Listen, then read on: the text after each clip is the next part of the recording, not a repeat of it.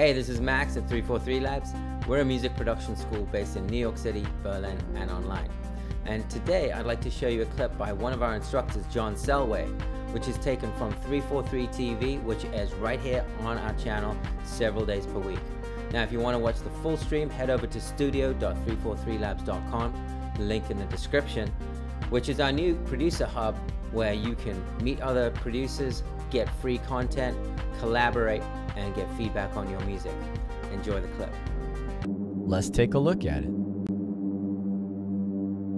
There it is, hiding in the corner. Got my Luma keying on so you can see all the black stuff's getting replaced by the trippy video synth in the background. But this is Tombola. And I didn't realize this. This was someone posted in the chat a list of different devices. Thank you for those of you who gave the suggestions last time. And this was one of them. And I looked it up, and the first thing that came up was like Teenage Engineering OP1 has this exact same thing built into it. And I wonder, I don't know if this is a Max for Live version of that or vice versa, but it's a cool, interesting sequence generator that uses some physics elements. And we've seen that before. We've seen some kind of physics-oriented Max for Live devices. And I love the concept of using sort of natural, physical, real-world ideas in generative sequencing and sound design and stuff like that. I love physical modeling, synthesis, and all that. Where you've got algorithms mimicking real-world things. And this isn't super realistic, and it's kind of right now we've got zero gravity, right? You can see there's this hexagon, this rotating hexagon. We have control over the shape of that hexagon in terms of we can change the angle of each of those sides. And I just messed it all up, and now you can see these little balls are bouncing around. If they touch the walls, they bounce. Let's make this a little bigger.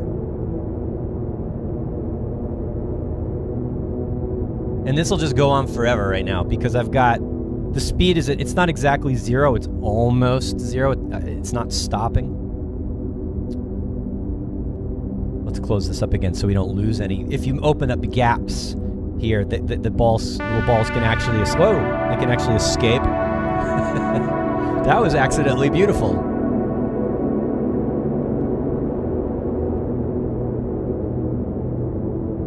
Right, so we've got zero gravity. They're just slowly floating around within this space in the hexagon, and they bounce off the walls. And if they're moving fast and they hit hard, you get higher velocity. Right, and that's when it gets loud, and of course the sound that you play with it matters, right? If this is spitting out notes, note on and note off and velocity, those have to be assigned to interesting things, especially velocity, right? So I'll look at what the sound is doing in Operator in a second, but we've got high mass, right? So these, I think. Actually, I gotta remember how this scale is. Like, let's see what happens if we bring the mass down. What changes? I think it's actually inverse. I think this is actually heavier. They won't move as much when this mass control is lower. Let's increase the gravity and see what happens, right? They're falling. Right? So you can see when there's zero gravity, they kind of just float there. And if I increase the gravity, they're all just going to sit on the bottom, and then now you can see they're kind of rolling around. It's so fun to play with this.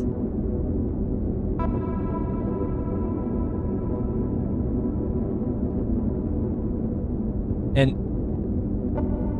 this, it's all MIDI, right? It's just processing MIDI notes that I played. You need to be careful about which notes you play, because, the notes that you play from a keyboard or in a MIDI clip, they need to be in a certain key or scale or what harmony that you choose, right? And then it's going to use those notes in the sequence. It's not generating new MIDI notes necessarily. You could also, we could stick some MIDI processing before or after this. I'm keeping it simple for right now. It's just a few notes I played on the keyboard, and now Tombola is doing its thing. And it's amazing because it's sort of endless. As long as those balls keep moving and touching each other or the walls of the hexagon, it keeps playing. So it just does this endless, varied, droning kind of thing. Now, if I were to speed this up, make them move around faster, and get more action higher or low, we're going to hear more melody stuff happening. Let's see. Let's see what happens if I increase the speed.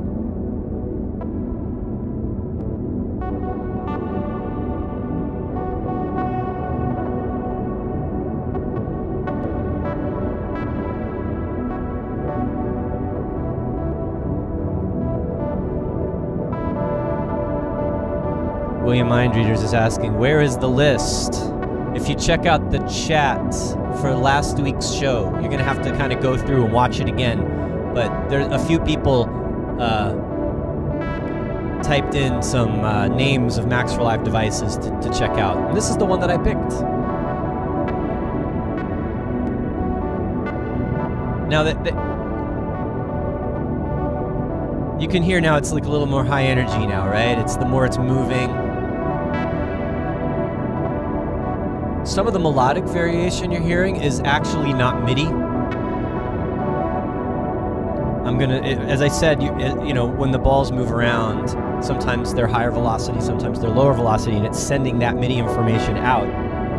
And one of my favorite little tricks to do with Operator is the velocity to oscillator tuning, and that can be quantized, which makes it stick to just the coarse tuning, right? And the coarse tuning in an FM synth is ratio, right? So it's doing harmonic series. So we're not just hearing different notes playing, we're hearing harmonics of those notes above them, depending, or below, depending on what the velocity is doing to control the tuning. Let's see what happens if I turn this off. I'm gonna be 0 velocity.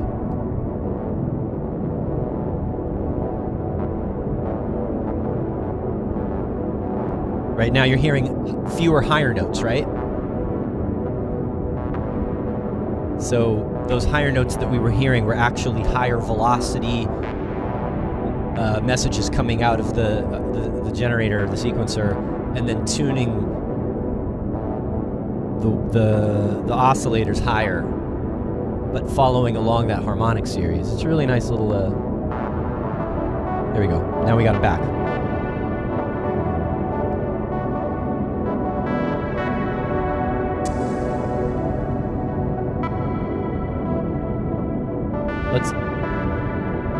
Let's let some of those little balls escape, shall we? It's pretty dense right now. There's a lot of overlapping notes.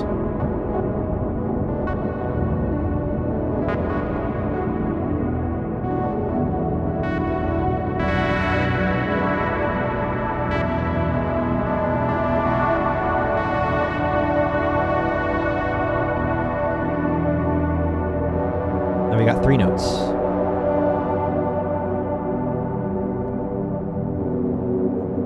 I could listen to this all day, I tell you.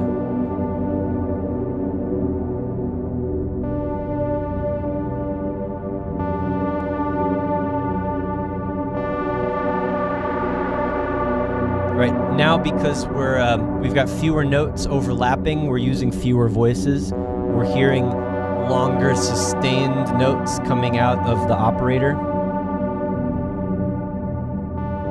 and we're hearing some movement in the sound. The modulator in this sound is real simple. It's just two oscillators, a modulator and a carrier, and one of them is a sawtooth wave, so it's a little more brighter and buzzier than it would be.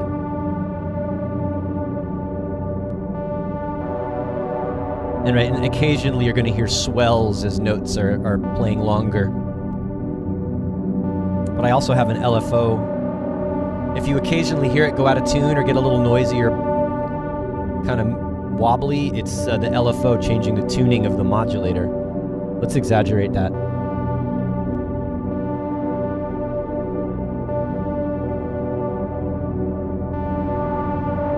There it goes.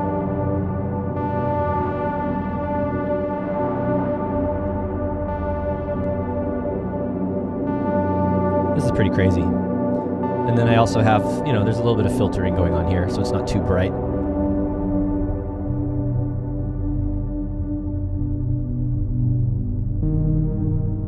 occasionally you'll hear a surprising note.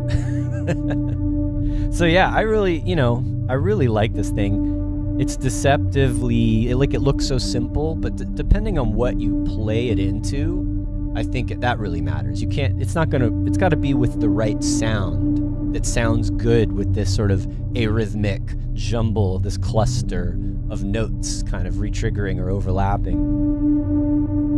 Let's see, I forget what key I played. What note am I playing?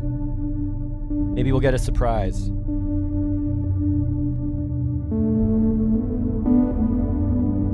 I just added a few notes, just a few, I played a C, a D, and a G.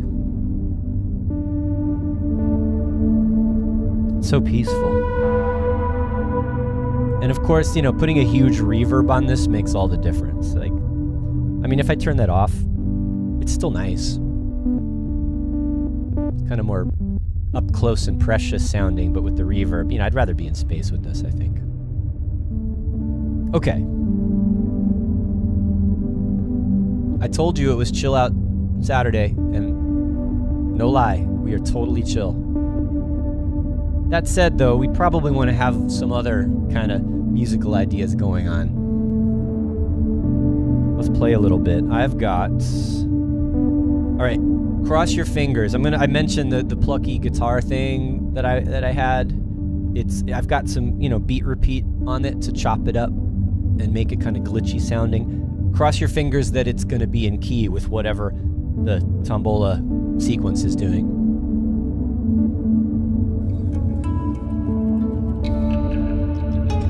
It's a different key. But who cares?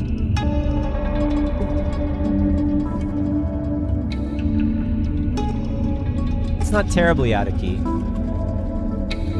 It's still pleasant enough, right?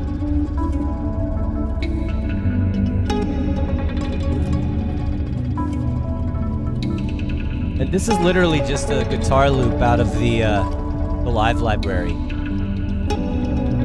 But, I quantized it so that the transients would be tight on the grid, so the rhythm would be tight because of running it. I was running it through this beat repeat, and sometimes it would chop the notes off, and it was a little messy. So quantizing the audio helped it work with the beat repeat slicing better. I'm gonna turn off the Tombola for a second.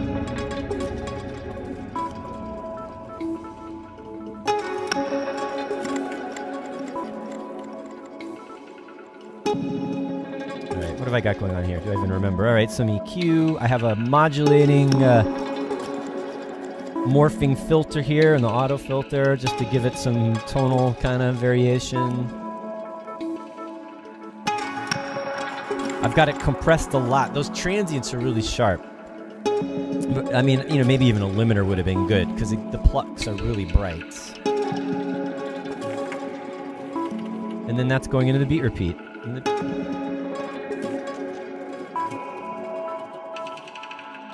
I just set the beat repeat to gate mode, so we're only hearing the chopped up audio now, none of the dry. That's kind of nice too. Alright, so let's play around with the offset a little bit. You can hear different transients getting caught, different little slices, different sections of the loop. It's being pitched down 7 semitones, so it's creating a melodic, harmonic variation from the notes coming in, from the sound coming in. And, I mean, this is nothing new, beat repeat, but I think it's perennial. It's like, there's so many slicing, glitchy, crazy tools out there. This one is simple and easy to use and does one thing very well. I like tools like that. What it doesn't have is filter modulation, so I added a Max for Live LFO to sweep this bandpass up and down so that the slices are kind of, getting brighter and darker. Let's slow that down a little bit.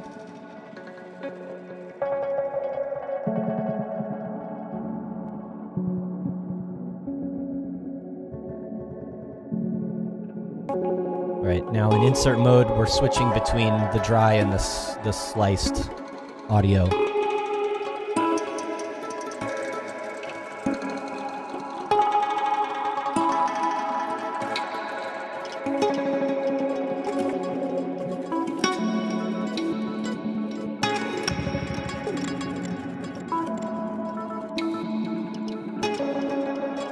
How we doing? It's almost halfway through.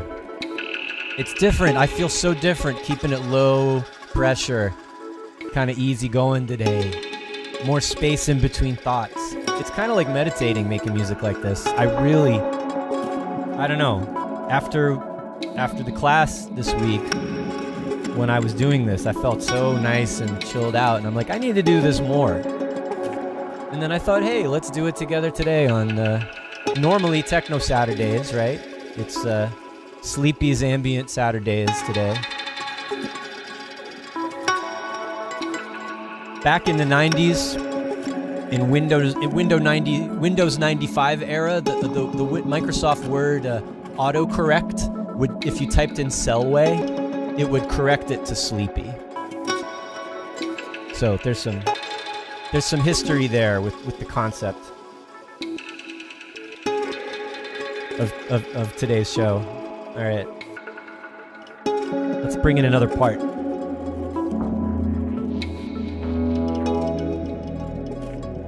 So one of the other things we were doing in class was some basic sample-based synthesis, just learning how to build up a synth sound, but using samples, right? So that's what's going on in this part.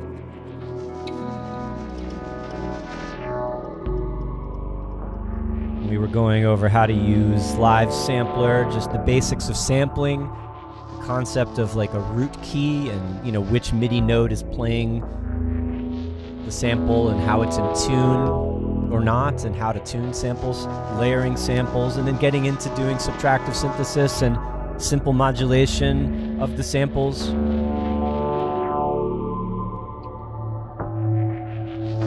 How to set up your loops, right? So pretty straightforward stuff.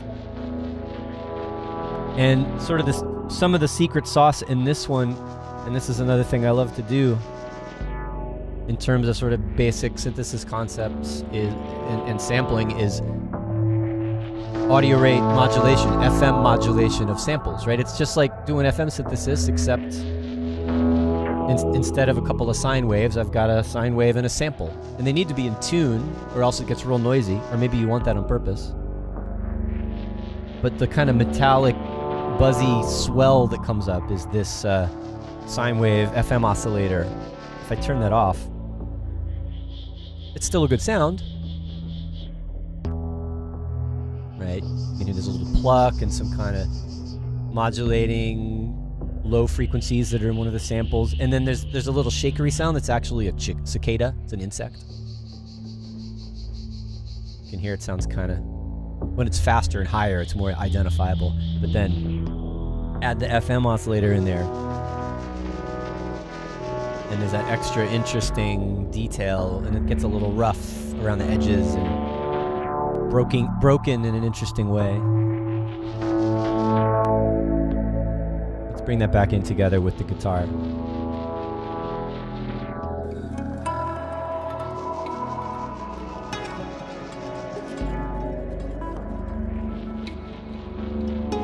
See if we can get the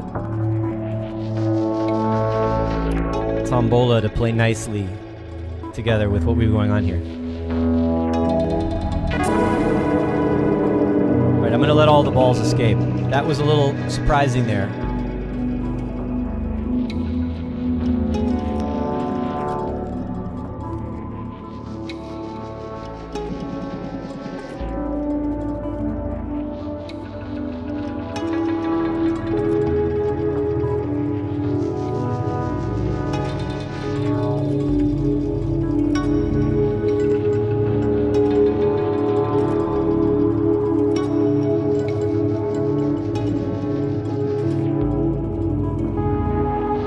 So yeah, increasing the mass, it's actually making them lighter. You can see they bounce higher. It's getting a little weirder now, isn't it?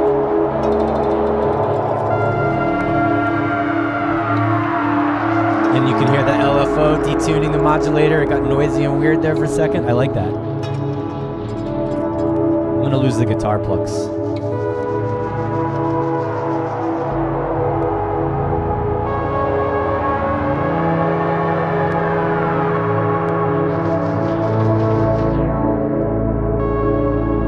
also have a nice simple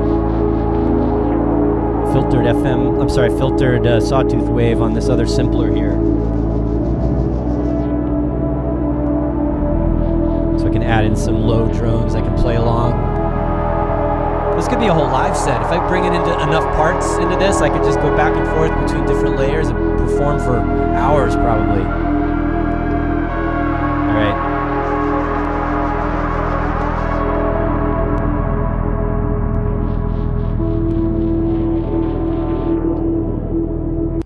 I hope you enjoyed that.